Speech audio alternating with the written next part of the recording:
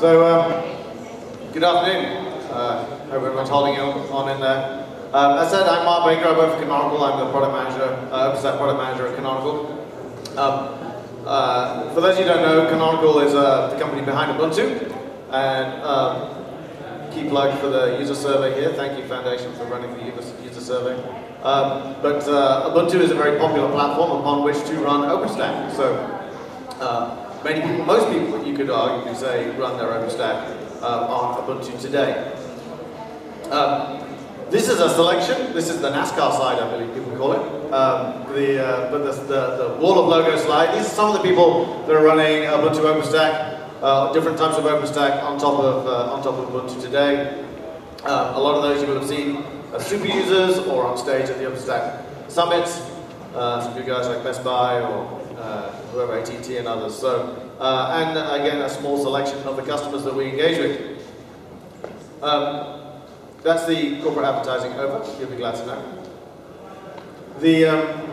So what do all of these guys have in common? You don't want to guess? Did I just get on with it? So, all of these guys run containers, right? All of these technologies are based upon containers. And who's running containers? No one? Containers a big opportunity here in Prague now? Good. So all these guys are running containers. It doesn't matter. A lot of them running Ubuntu as well. So you'll see guys like Heroku, OpenWRT, just doing stuff with containers. Proxmox with OpenBC containers. Docker, of course, the darling of the container community.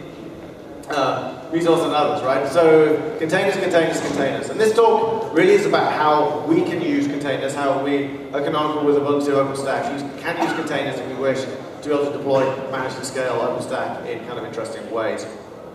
So we talked a little about hypervisors. IBM, back in the, probably some smart IBM distinguished engineer, back in the mid-70s, wrote a paper on hypervisors. Right? So, hypervisors, the concept of hypervisors has been around for quite a long time. And they split that into two types. Whoever it was that wrote that paper, his name, I can't remember, split it into two types of hypervisor. The type 1, kind of full para-virtualized hypervisor environments, aka kind of VMware and Zen type of environments. And then the type 2, the kind of hardware-accelerated hypervisor environments, things like VirtualBox or KVM, some others there too. We at Canonical have led the development of something called LXD or LXD. And this we're somewhat cheekily proposing as being a type 3 hypervisor. Right? So it's a hypervisor designed specifically to run containers, to deploy, manage, scale, and operate with containers. So LXD or LXD provides a machine container. Who knows what a machine container is? Good, well, I will show you anyway, even if you tell me you or knew. So, hopefully you can see this. This is, by the way, this session has lots of live demos in it, there's a lot of screen in it, so if you can't tell that, see what I'm typing, please tell me, if you're going to be really bored. Everyone's heard of Docker, right? Docker is what we would class as being an application container. So if you can see on my terminal here on the, I guess your left-hand side, as you're looking at it, if I just go and connect to a container, to go and enter my sudo root password, because Docker has to run, certainly in 1.10, the version I'm running here, has to run fully privileged. I'm inside my Docker container now, and if I'll see a bunch of stuff, and if I go and have a look at, anyone that gives live demos, by the way, you lose the ability to type rapidly as you go through. So you see this application container, this Docker container, is only running one thing. It's just running bash, right? That's because I created a Docker container, just sitting down earlier on, that has just bash in it, right? And I only see that straight Docker container. So if I come back out to my shell, put it at the top of the screen so you can see, if I go and have a look at a system container, let's do the same thing. So LXC, a Linux container I've created here that's using LXD, the hypervisor. If I go and do the same thing, let's go and access that. This is, you can see, I'll see a whole bunch of stuff. I've got ALS, but in my home directory.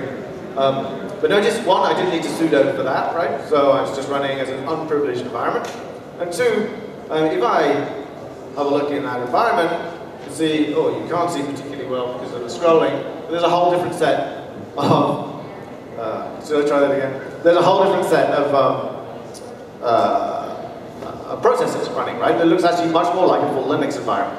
And so that's because it is much more of a full Linux environment, right? So it's not just the one process of a Docker container, an application container. LXC or LXD are full system containers, right? So it's kind of very analogous to a VM, right? It's just like a VM. And now if I wanted to, in here, I could do, let's do sudo update, for example. I can go and, this is running on my Wi-Fi hotspot here, so you won't be impressed with the speed. But I can go and pull the updates. I could even go and, is there anything to update? All the packages are up to date there. But I could go and update this, install new packages if I wanted to, that kind of stuff, right?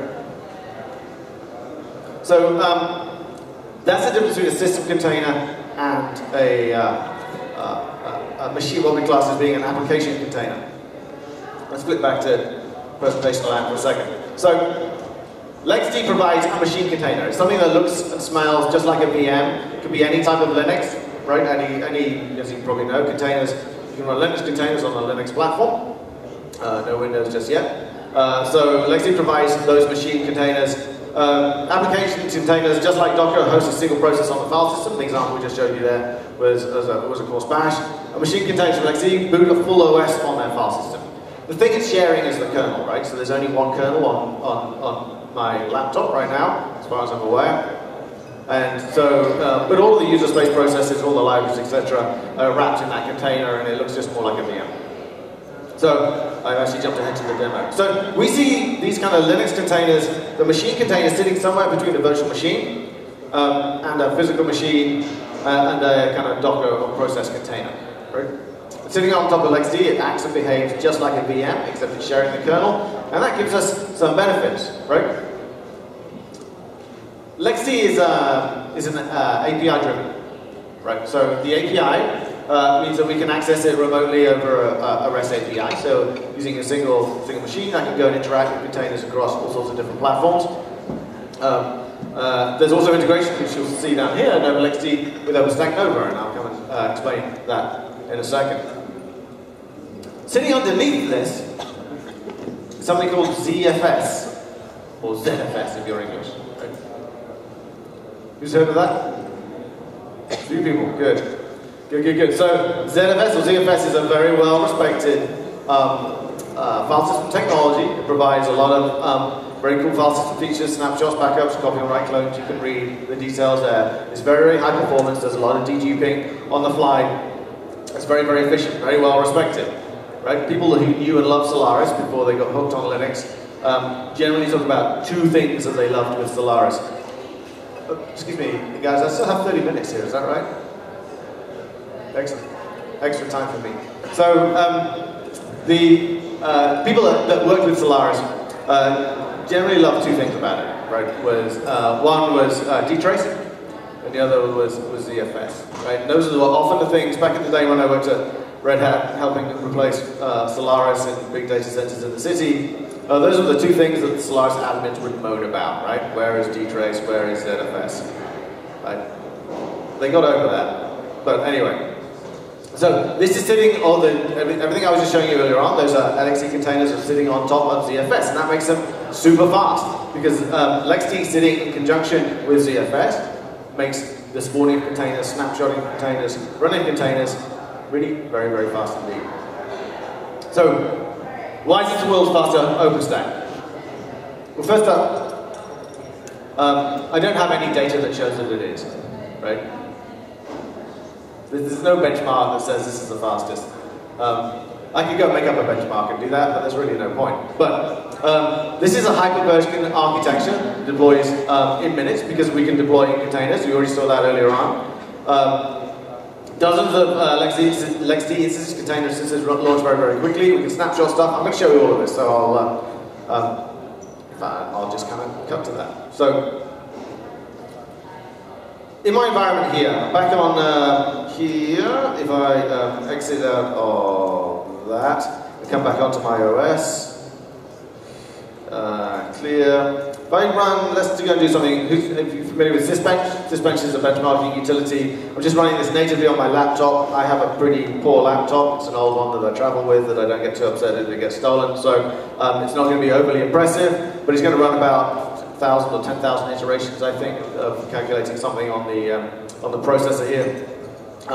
So as soon as that finishes, it normally takes about 10 seconds, there we go. So yeah, 9.94 seconds. This can vary a little depending on the jitter that we have on the system and stuff like that. If I go back to my container, and I can hopefully do the same, just wanted to stress this should be within a few percent, right, in terms of the performance. And the reason I'm doing this is I want to show you that running a container is akin to running on bare metal, right? If I do a benchmark, whenever it comes back, there we go. Was it within within whatever it was, 400ths of a second. So pretty native. In fact, that looks faster actually in a container, which is probably just jitter on the system, right? So that's the few percent. So what is that giving you? It's giving you native bare metal performance, right? And that's important, right? Because there's no doubting it. KVM, your hypervisor of choice, can add a little overhead in terms of that network performance. If we go and flip to something here, actually let's go back here. So onto this screen here, I have a system that is running OpenStack. So if I run here, you'll see a whole bunch of different things that are running, containers and other bits and pieces, right? Whole heap of stuff. If I do an LXC list, you'll see that there are about however many, 16 or so containers, right? Each one of these is running an OpenStack service. This is all running, it's not actually on my laptop, because I don't have enough memory. You need about 16 gig of RAM to run this on a single machine. But it's running on, actually, believe it or not, on Intel NUC, right, that has 16 gig of RAM and an SSD. So it's actually based over in Colorado. So its performance is okay for that. So I've got my 16 servers. This is all being put together actually using something called Juju. I'm not going to talk about Juju other than say you'll see that there's pretty much a one-to-one mapping between the different services that we deployed and managing with Juju and the number of containers that we have. If I just scroll up a little, then you'll see we're running there, right, with LXC list. You'll also notice that on the right-hand side we've got something called snapshots. Snapshots. Actually, ignore snapshots for the time being. We'll come back to snapshots in a minute. So all of these services are running. If I go and connect onto this may all have timed out, so let's go and have a look. Go and connect onto my system. You'll see that. Oh, there we go. So this is the environment I have that's running. This is all running on a single Intel NUC, running in 16 or so containers. Nothing particularly exciting going on right now. Go and have a look at the instances. I've probably only got one running. Let's go and launch an instance. Let's call it Demo 2, very creatively. Stick it in there.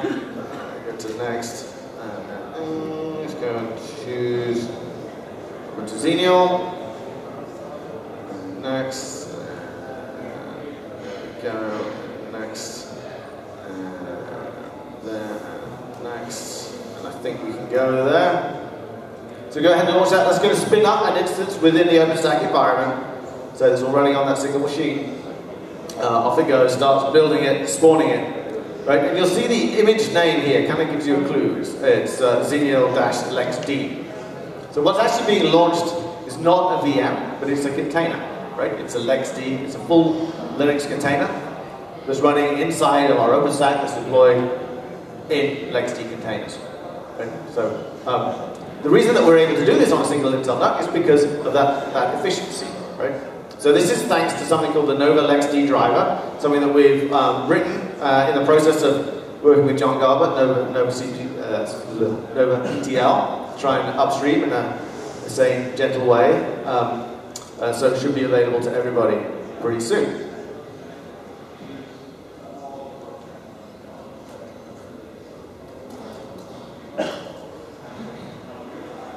Good, so as I said, we've got a number of things running. Let me just flip back to, I've got a cheat sheet here. I just want to make sure that I'm showing everything that we've got. There we go. So, it's a good job I did that, because there was a bit that I forgot. So, I put this together, this OpenStack Cloud together, using something called Conjure Up. So, Conjure Up, if anyone's running Ubuntu 16.04, it's come out of here. You can see here, it's clear so we can get that, and history. This is a machine that I launched this morning. You can see these are all 29 commands that I've run on that machine since it was born on this other Intel NUC. So you can see it's pretty, and half of these are duplicates because I can't type or I was just practicing. So updated it, upgraded it, added a repo, installed a bunch of Conjure Up ZFS stuff, run some config commands, and then ran something called Conjure Up OpenStack, right? Conjure Up OpenStack.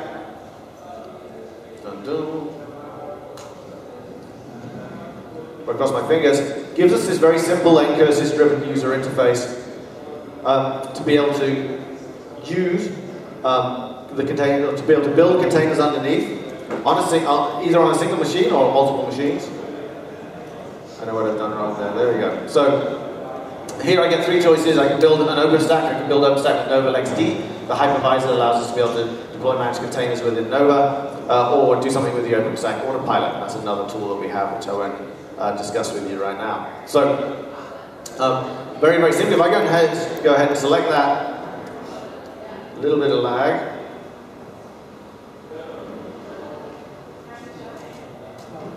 A lot of lag. Okay, I'll skip out of that.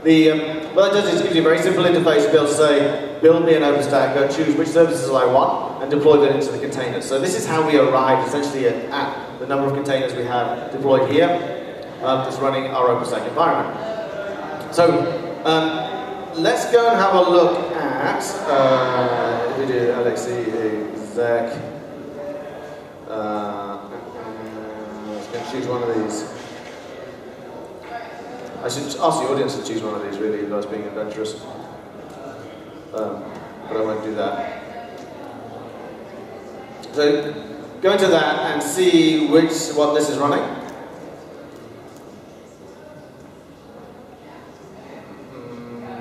If I just remember correctly. Keystone, right? So this is running Keystone, it's our Keystone server. Pretty important part of your OpenStack environment, I think we'll all agree. So, let's come out of that. Because it's such an important piece, I'm going to, let's go and see, yeah. So, I'm going to take a snapshot of that. Right, and I'm going to snapshot it, let's go and call it backup 2, so I'm not going to conflict or anything. I'm going to take a snapshot, so it's taking a full snapshot of the LXC container that's running our Keystone environment. We just saw do that. That was really fast. Right, so that's thanks to ZFS, it's running underneath it. Let's go back into that machine. So this is running, can you see that on the back? It's running our Keystone environment. Let's just go and check, it still is. So this is running our Keystone environment. And let's go there, right?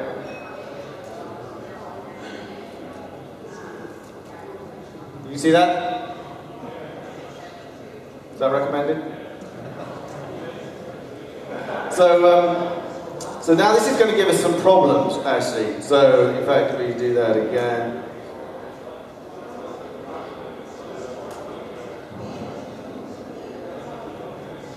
So that, I think you'll probably agree that's going to make life difficult for Keystone. It's running in our environment. And this was our production OpenStack environment. That's going to cause us some trouble. So. But thanks to the fact that we're taking a snapshot of that, we want to be able to restore a known good version. Let's go, we can do, get the right one.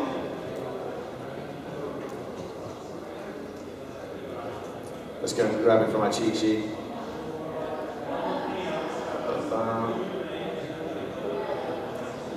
There's some things that are just too big to type when you're doing a live demo. Was 2, right? How long did that take? A second? 2 seconds, maybe? So if we go back and do the same thing, back into our environment, ISAL, AUX, our cloud should still be running, and I should cross my fingers,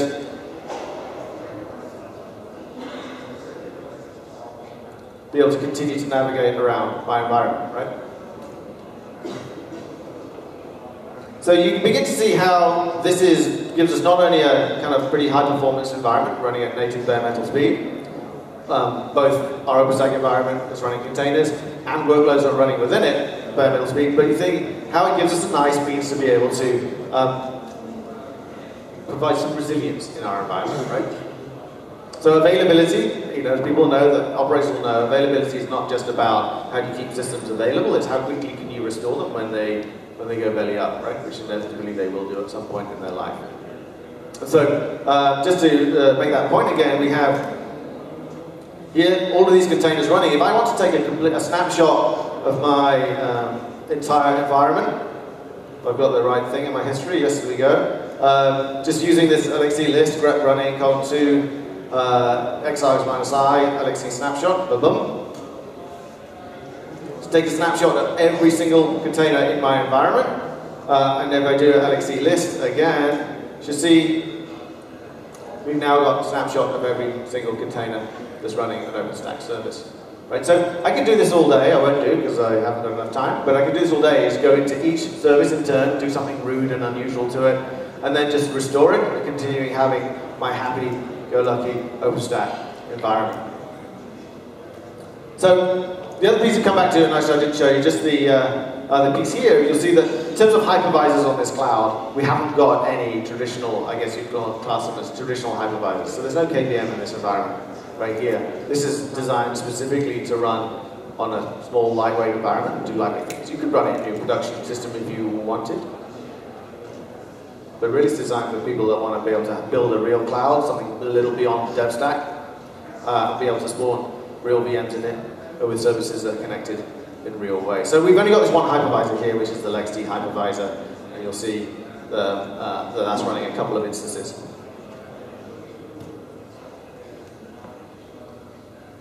Good, so there's a whole heap of backup slides here in case the demo failed, so I'll have to scroll through those really fast.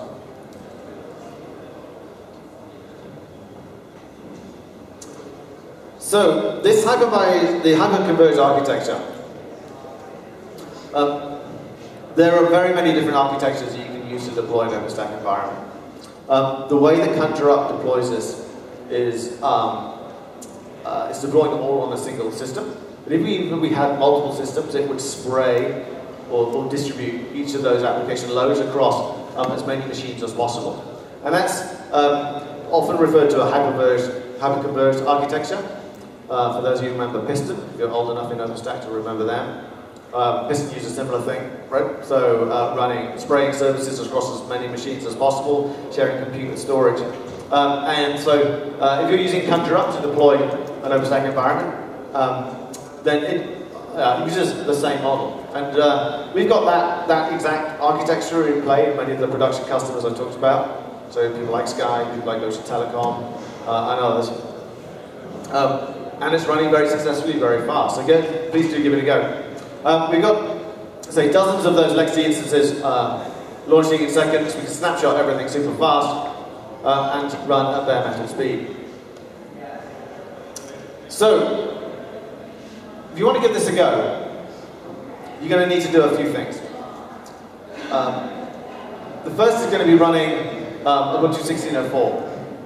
Right, so this is all pretty new stuff. It's all on Ubuntu 16.04. If you go deploy Ubuntu 16.04 on a machine, you can probably deploy it in a VM if you've got a chunky enough machine.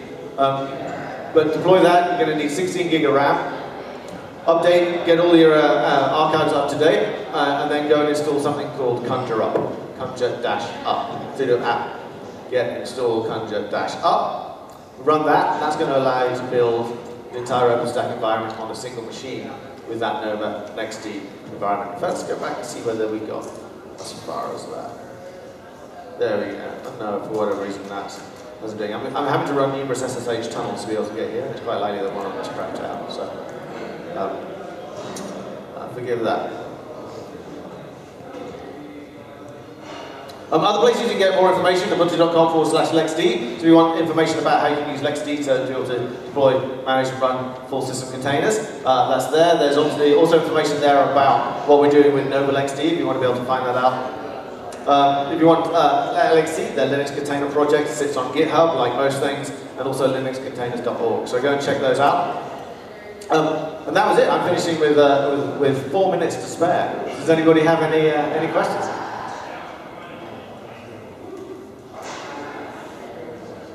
No?